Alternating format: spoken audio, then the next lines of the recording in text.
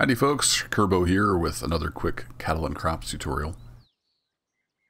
So this is a follow-up to my fertilization video. If you haven't checked that out, go check it out. I cover what all the different fertilizers do, and I was using a spreadsheet to calculate spread rates and stuff like that, because I didn't understand the fertilizer strategy calculator in-game. But thanks to a user on the Cattle and Crops forum, I now kind of get it. So thank you, Nighthawk. It's German. I'm not going to try to say the German, but it means Nighthawk. Thank you. You know who you are. So this, for whatever reason, maybe I'm just stupid. This calculator didn't really click at first on how to use it. I didn't understand what was going on here. But let me just run through this real quick. It's pretty simple once you understand. So let's go take a look at our field 23. So you can see here we have pretty low across the board. Nitrogen and phosphate, we're at 42, so we need about 100 on the nitrogen, and let's call it 40 on the phosphate. So 140. We come back over here, and I know I want to use this kind because I've already done this. So you pick your fertilizer, and then this is your spread rate. That's the part that wasn't clicking in my brain for whatever reason. The light bulb finally went off thanks to Nighthawk. This is your spread rate, and then this is like how much you're going to buy. So you want this to match what you need. So we need 100 of nitrogen. So we're going to pump this up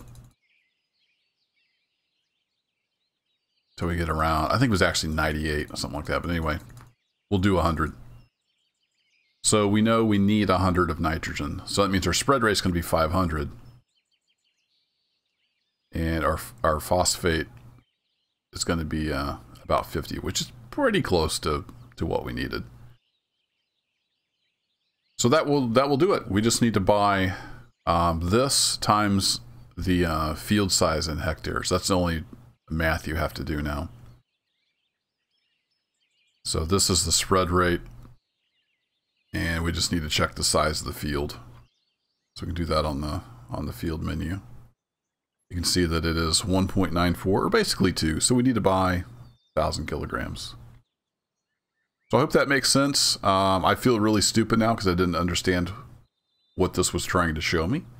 It's really simple once you understand.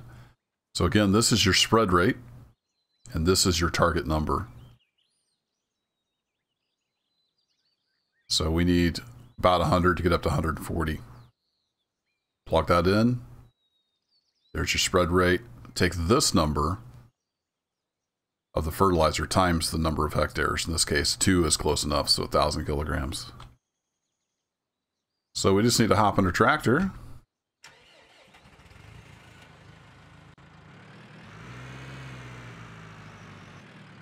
Back up, we're going to select the 20-10-10 mix, and it's got liters and kilograms, so we want to crank that down to about 1,000. There we go, we're ready to go fertilize. That's it, just a quick follow-up. If you have any questions or comments, leave them down below. Thanks for watching, and take care.